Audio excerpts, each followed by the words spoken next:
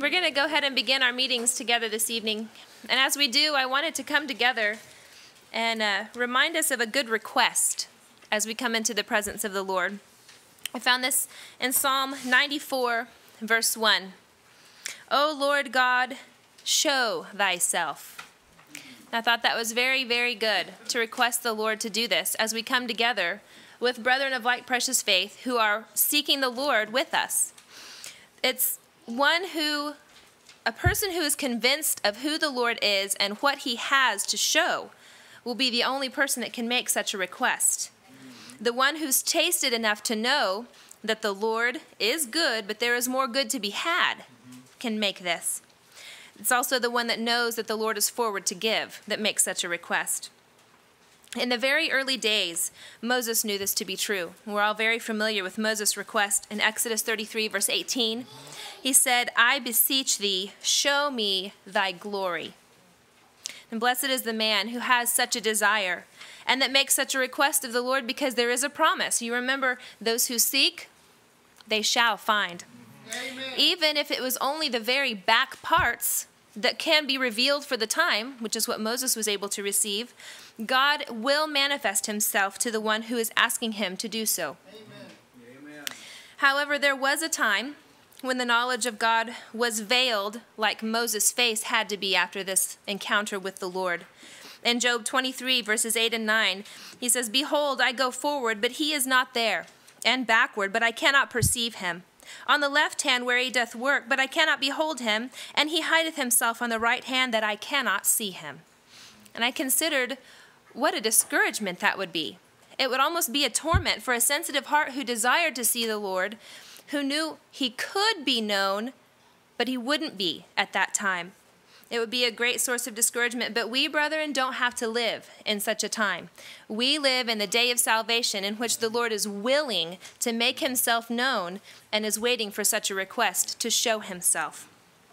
This day of salvation, our desire is rewarded by the realization of this request.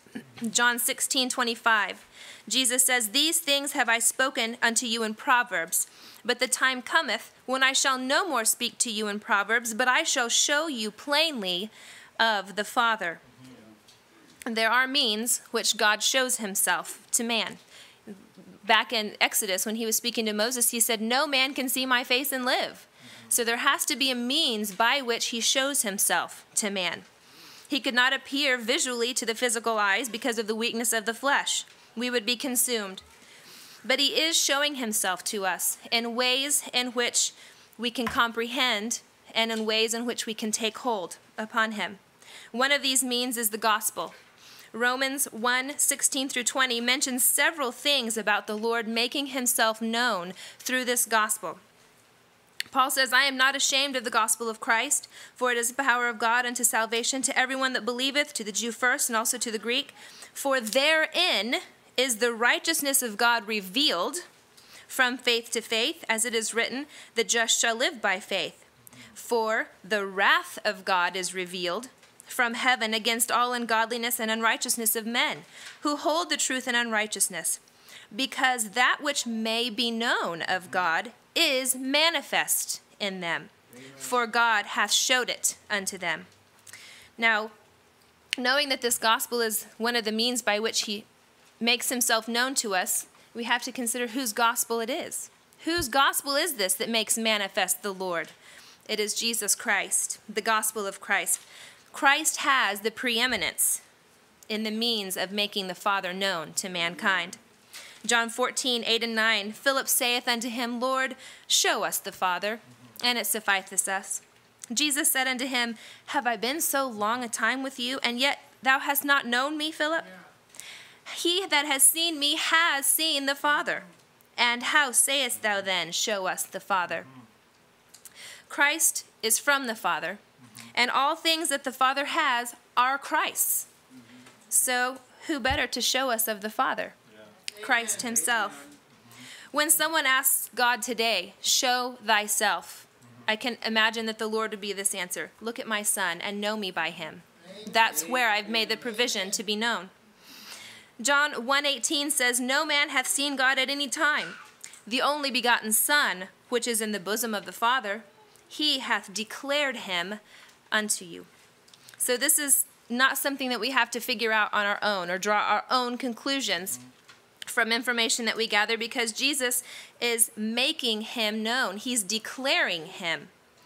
He is speaking of him, making him clear to us and very evident in his own person. Right. Amen. 2 Corinthians 4, verse 6. For God, who commanded the light to shine out of darkness, hath shined in our hearts to give us the light of the knowledge of the glory of God in the face of Jesus Christ. Just as the request of Moses was personal, he said, show me thy glory. This revelation is also very personal. He has shined into our heart. Anyone who asks, show me thyself, that's the heart where the Lord is able to deposit this knowledge, the new heart, the new creation. This is the part of us that contains the same nature, so we are well able to comprehend and apprehend the knowledge that he gives us there.